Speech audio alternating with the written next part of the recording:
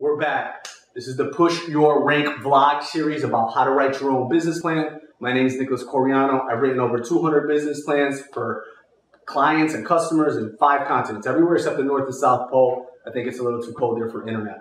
So we are now on the market research section of the business plan. We've already covered the executive summary. I told you guys in the first video that covers everything, right? So we have a paragraph of everything. We covered the company description, which has the products, the services. It also has our hours. And it also has what kind of entity we are. So whether we are incorporated, sole proprietor, partnership. We did the SWOT analysis. This is optional. And now we're on the market research. So let's get to it.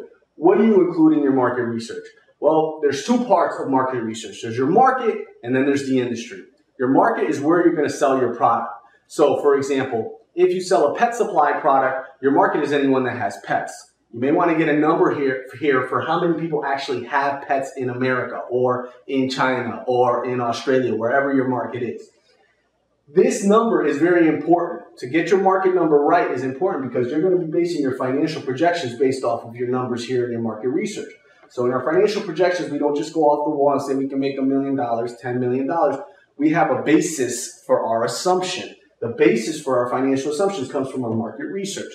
So you want a lot of population statistics, a lot of demographic statistics here that say how much people make in your target market and how many people are actually in your target market.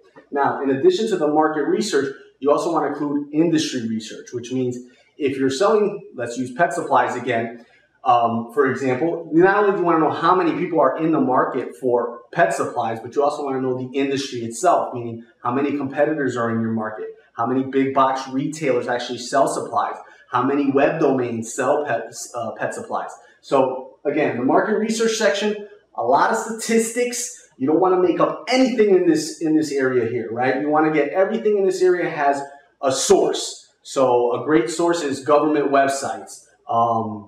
McKinsey & Partners is a great research firm, right? So really high quality research with a footnote at the bottom where you got that information. Because the last thing you want to do is go to an investor or a bank and say, we're basing our assumptions on our market research, and you made up the market research. So again, the market research is all facts. It's all numbers. It has everything to do with your competitors and your potential customers. But again, the biggest thing to remember about the market research here is all facts. All facts. You don't want anything made up here because when we base our assumptions later on for our financial projections, we want to make sure we're basing them on something that's fact and that we didn't make up, that we're not biased about.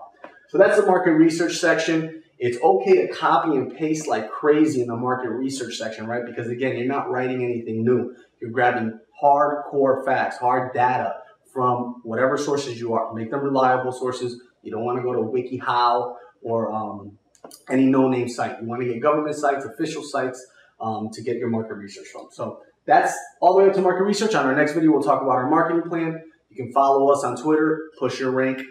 Visit our website, pushyourrank.com. Subscribe to our YouTube channel, Push Your Rank, and we will have a lot more tips for you soon.